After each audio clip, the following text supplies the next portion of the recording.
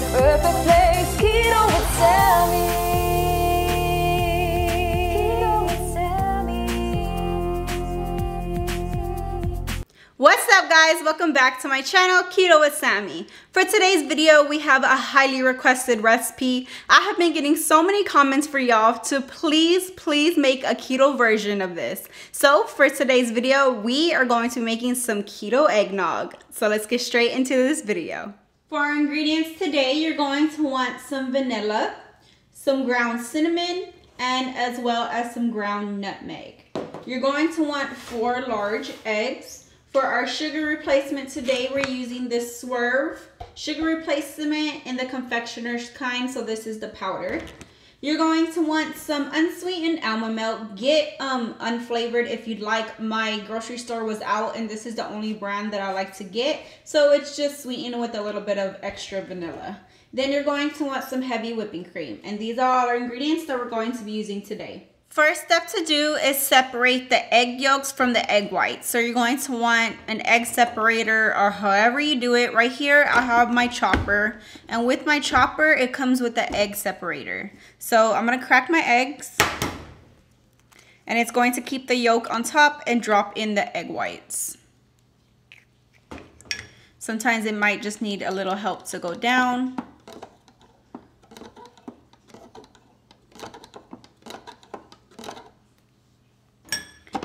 Kind of shake it a bit.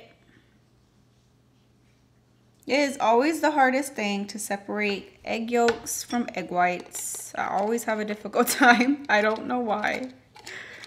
Okay, once you have it nice and separated, you're going to put the egg yolk into a bowl and just put it off to the side and repeat until you're done.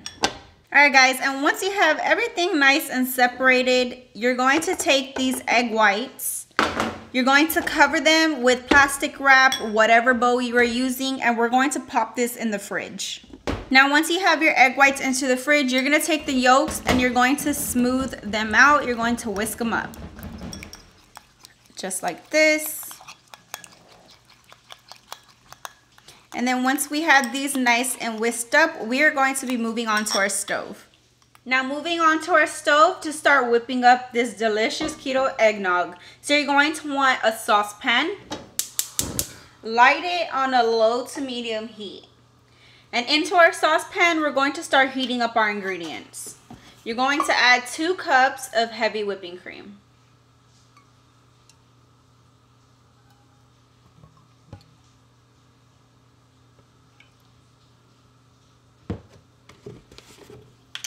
To your heavy whipping cream, you're going to add 1 cup of your unsweetened almond milk. For our powder sugar replacement, you're going to add 3/4 cup. Last ingredient you're going to add for right now is your 4 egg yolks. Now the reason for heating up these ingredients is to help the sugar dissolve and the eggs get nice and pasteurized.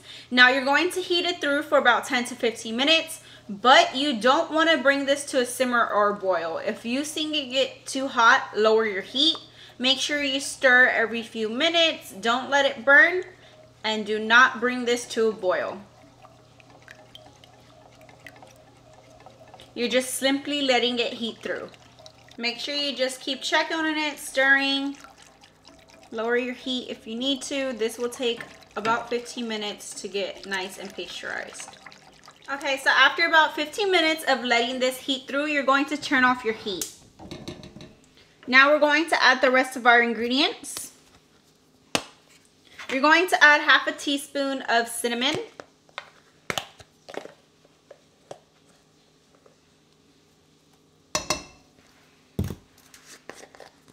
1/2 teaspoon of ground nutmeg.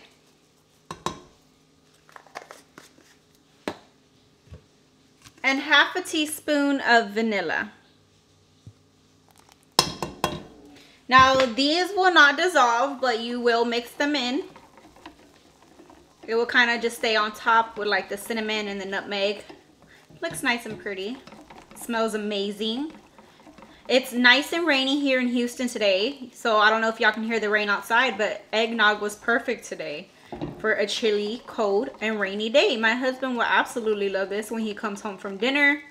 Everybody will love this recipe. It's so good, so easy to make. It does take a couple hours to make because you have to let your eggnog cool. So right now, after you mix all your ingredients, you're going to let your eggnog cool over the stove right here for about 20 to 25 minutes. Alright guys, so after about 20 to 25 minutes of letting it cool right here in your pot, it will be nice and thick. Now we're just going to, you can either cover your pot with some parchment paper, I'm so sorry, with plastic wrap, and you can put it in the fridge that way, but I'm going to be pouring mine into a jar. So I just poured my eggnog into this nice little jar, and it has a lid on it. Now we're going to pop this in the fridge. Just pop it in your fridge just like that. Now you're going to let it refrigerate for a couple hours. I'm going to let mine refrigerate and cool down for 2 hours, preferably overnight if you do have the time. Okay, it has been 2 hours of my eggnog cooling in my fridge, and now we're going to strain it and separate any chunks from the liquid. Now you're going to want to get a bowl, and on top of your bowl you want to put a mesh strainer. You're going to take your eggnog and simply pour it over. And this is going to take out any chunky consistency from the liquid.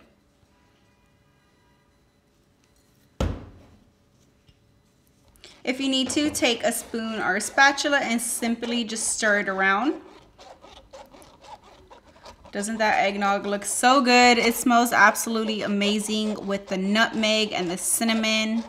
This is going to be so delicious around Christmas time or any cold winter night. And you can see it straining right there into the bowl.